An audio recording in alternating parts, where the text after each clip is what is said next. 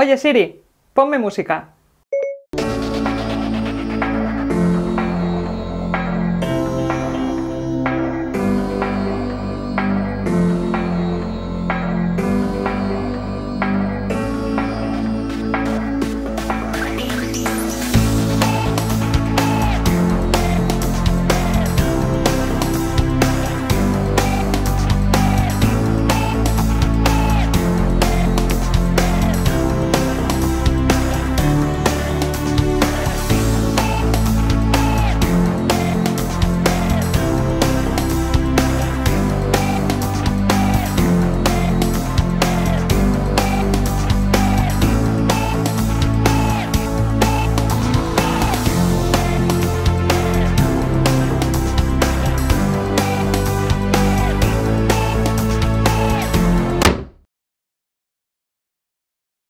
Hola a todos, soy Elena, ya sabéis, ChicaGeek. Como habéis visto, con los nuevos AirPods de Apple puedes activar Siri directamente con la voz. Pero esa no es ni mucho menos la única novedad que nos trae la nueva generación de los auriculares de Apple. En este vídeo os los enseño con todo detalle. ¡Vamos allá!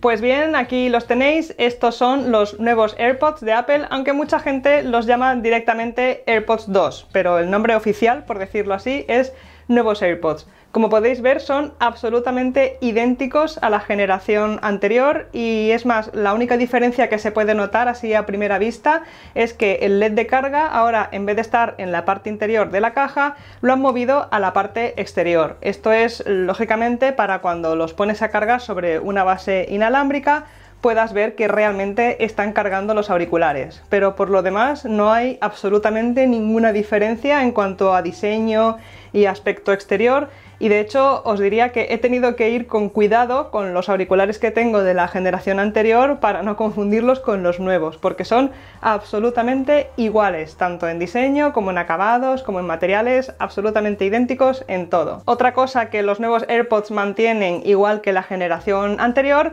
es la facilidad a la hora de conectarlos con tu iPhone, porque es tan sencillo como simplemente abrir la caja al lado de tu iPhone y verás que enseguida el móvil los detecta, aparece una ventanita en la pantalla del móvil y a través de esa ventanita podrás conectarlos en un par de toques. Es tan fácil como eso y ya pues a partir de ese momento los puedes empezar a usar para escuchar música, para escuchar el sonido de vídeos o de series y por supuesto también para realizar llamadas o contestar llamadas en tu iPhone. Recordad por supuesto que estos auriculares, aunque estén especialmente indicados para utilizar con un iPhone, también se pueden usar sin ningún problema con un Android. En ese caso tendréis que conectarlos con vuestro Android a través del proceso estándar de conexión de cualquier dispositivo Bluetooth. Y una cosa que tendréis que tener en cuenta, eso sí, si los usáis con un Android, es que no tendréis acceso a todas las funciones que los AirPods facilitan a la hora de usarlos con un iPhone. Pero bueno, siguen siendo unos auriculares Bluetooth que podéis usar con un Android perfectamente y que al menos para mí son muy cómodos. Os comentaba hace un momentito en el vídeo que de aspecto exterior los nuevos AirPods son iguales que los de generación anterior, pero las diferencias ya empiezan a notarse en cuanto los sincronizas con el iPhone, porque de hecho esa sincronización es mucho más rápida que con los anteriores AirPods y sobre todo he notado mucha diferencia también a la hora de gestionar diferentes dispositivos. No sé en vuestro caso, pero yo los AirPods los tengo enlazados con el iPhone, con el iPad y con el MacBook Pro, y a la hora de cambiar de un dispositivo a otro con los de generación anterior a veces tenía problemas y me costaba que detectara el nuevo dispositivo. Por ejemplo, si estaba escuchando música con el iPhone y me pasaba al MacBook, pues le costaba un poco cambiar esa conexión, empezar a sonar la música en el ordenador en vez de en el móvil, y a veces tenía pues problemas pues eso, para cambiar entre dispositivos. Con esta nueva generación, con los nuevos AirPods, sí que se nota realmente que han mejorado ese proceso, han mejorado la gestión de múltiples dispositivos y tanto la conexión como el hecho de tenerlos enlazados con varios dispositivos es mucho más rápida, inalámbrica es más ágil y da muchísimo menos problemas. Bueno, yo de hecho no he tenido ninguno, es mucho más fácil de gestionar y mucho más rápido a la hora de conectarse, y esto siempre se agradece. La otra gran novedad de los nuevos AirPods es que ahora puedes utilizarlos con Siri, que sí que es una cosa que ya podías hacer con la generación anterior, pero en ese caso tenías que dar un doble toque en el iPod. Ahora ya eso no es necesario, sino que puedes activar al asistente de Apple directamente con la voz, con el comando de activación de Siri que todos conocemos. Puedes utilizarlo para diferentes funciones, como por ejemplo controlar la reproducción de música o pedirle que llame a alguien por teléfono, aunque tienes que tener en cuenta que para alguna de esas operaciones, como por ejemplo la de las llamadas, Siri te pedirá que desbloquees el iPhone antes de poder llevarla a cabo. Una cosa que, bueno, me parece un poco medida de seguridad, un poco para controlar que no se produzcan llamadas sin querer, y que por esa parte lo veo bien. Pero para el resto de actividades, como por ejemplo lo que os decía del control de reproducción de música, me parece bastante práctica para poder pasar entre canciones, para poder hacer búsquedas de música, para poder controlar el volumen, todo esto sin necesidad de tocar nada, simplemente con comandos de voz que le lances directamente a Siri. Ahora que hablamos de reproducción de música, en cuanto a la calidad de audio de los nuevos AirPods, yo creo que están a la altura de los anteriores, que ya me parecía bastante buena para unos auriculares pensados para su uso en el día a día, y la verdad es que, bueno, por ese aspecto no tengo ninguna queja. He notado, eso sí, que, bueno, quizás la calidad de audio sea más nítida, se escuchen mejor, especialmente los bajos se noten más, pero también os digo que puede ser porque los anteriores AirPods ya tienen 2 años y medio o así, y estos son nuevos y están súper limpios y recién estrenados, con lo cual esto también puede contribuir a que se escuchen un poquito mejor. Pero en general la calidad de audio es muy buena para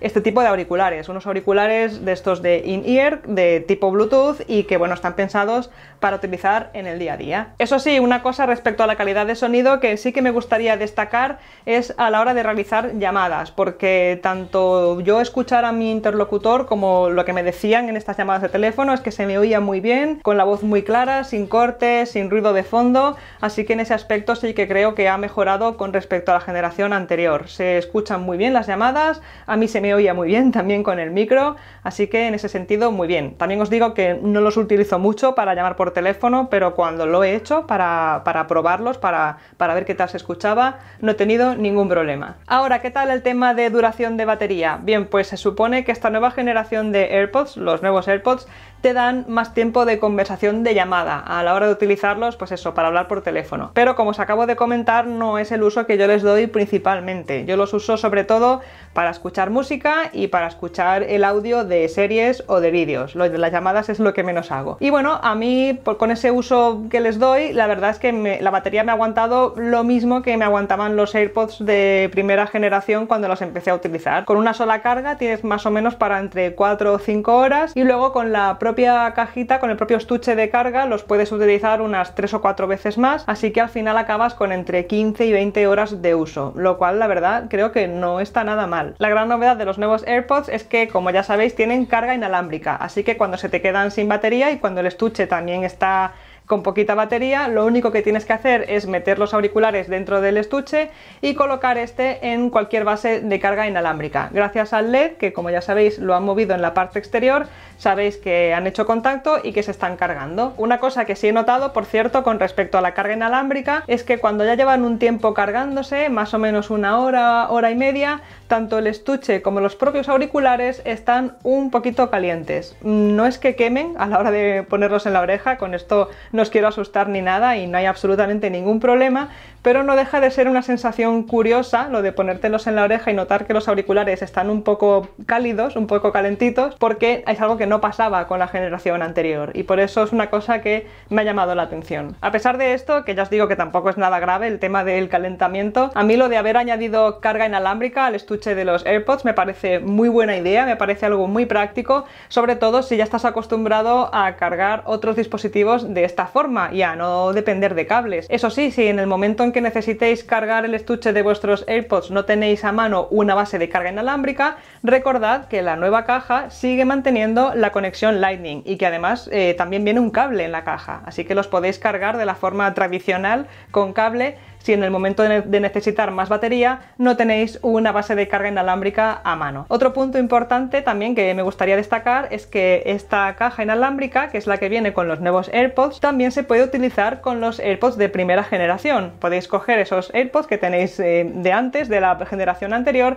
y los podéis cargar también con este estuche. Son totalmente compatibles. Esta es precisamente una de las ventajas de que los AirPods, tanto los de anterior generación como los nuevos, sean totalmente idénticos, que puedes utilizar los anteriores también en el estuche nuevo. En resumen, y ya como un listado de los puntos más importantes que hemos tratado en este vídeo sobre los nuevos AirPods, es que su aspecto es absolutamente idéntico a los de generación anterior, excepto por este pequeño LED, que son mucho más rápidos a la hora de sincronizarse con dispositivos, que son mucho más ágiles y dan mucho menos problemas cuando los gestionas entre diferentes dispositivos, cuando los tienes sincronizados entre varios y tienes que cambiar de uno a otro, que la calidad de audio se mantiene al mismo nivel o incluso es un poquitín mejor, tanto a la hora de reproducir música y vídeo como a la hora de realizar llamadas de teléfono, por ejemplo, y que por supuesto tienen la ventaja de la carga inalámbrica, de forma que no tienes que andar con líos de cables a la hora de conectarlos a la corriente y volverlos a cargar. Todo esto no dejan de ser una serie de pequeñas mejoras con respecto